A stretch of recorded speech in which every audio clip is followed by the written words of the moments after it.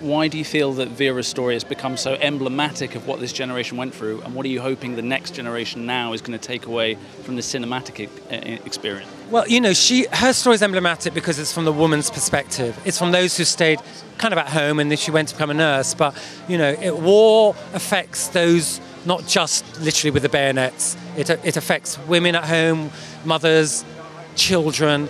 And I think one of the things that people will take away from it is that, you know what, you have to go out in life and grab what it offers you. It will be tough. You will lose people. You will lose love as well.